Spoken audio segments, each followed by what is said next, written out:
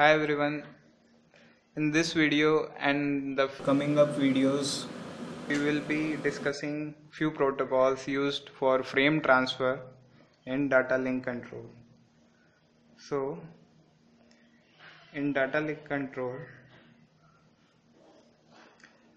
many protocols are used, and the protocols can be assumed to be working in for noiseless channels and noisy channels. Okay, in noiseless channel there is simplest and stop and wait, and there are three in noisy, that is stop and wait, ARQ, go back and ARQ, and the third one selective repeat. The one in this video I am going to discuss is the simplest protocol.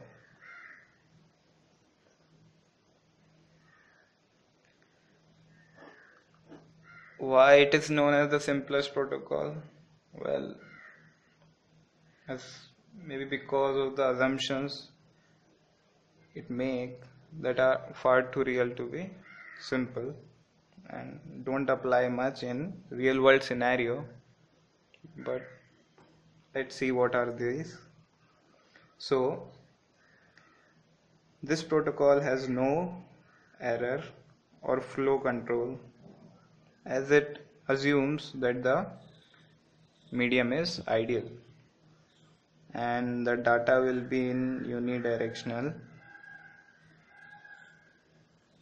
Okay, so as I was saying, talking about the assumptions, the first assumption it makes that the receiver can handle any frame immediately.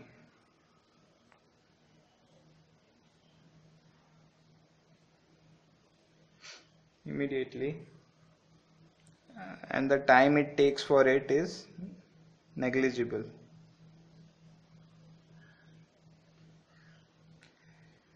And the receiver is never overwhelmed with upcoming frames, never overwhelmed, as it takes times negligible. So when a frame comes, it processes, remove the heads and passes to the network layer. So as let's draw it, this is the sender, this is the receiver, and this is being network layer, this is physical, this is data. So the request comes from here, it processes, send it to physical, the frames go, data frames, the receiver immediately receives them, processes the data and pass into the network layer immediately. The main thing in this problem is that the receiver works immediately and can handle as many frames as we send.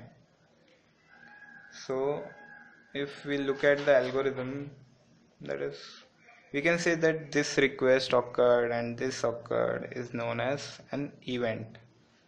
So they will be continuously scanning for events, as they don't know when the event will occur, as this receiver won't know when the frames are going to come. So it will continuously check for frames.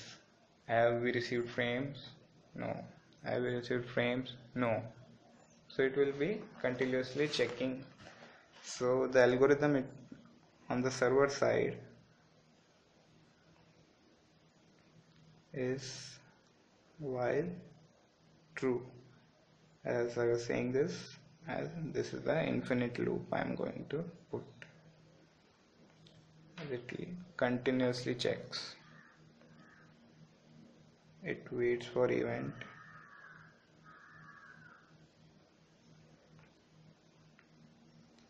If event occurred,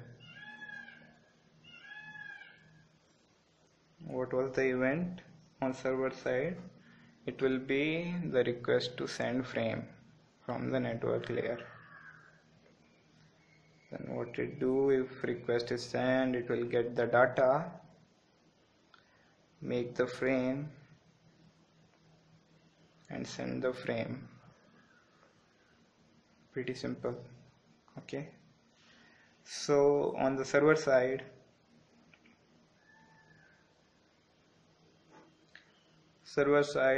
it's also continuously scan for events while true, wait for event,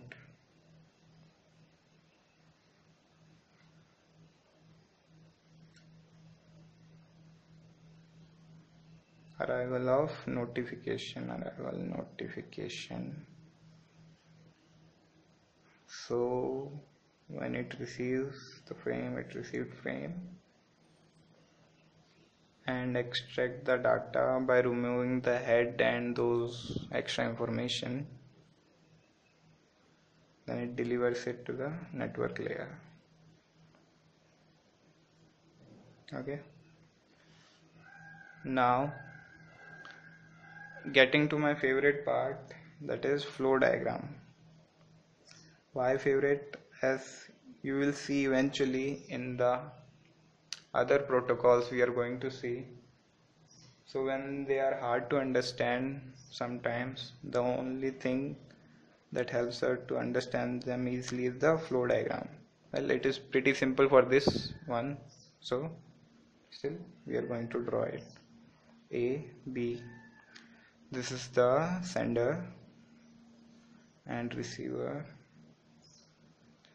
and this is some point of time, this is the timeline, time, it is continuing, that is some point t plus 1, this time is increasing. So let's say the request is here, then the frame is created and it will go and take some time. This is the time taken, that's why a downward slope. So this frame will take time and it will be arriving here. So like this, there will be other frames.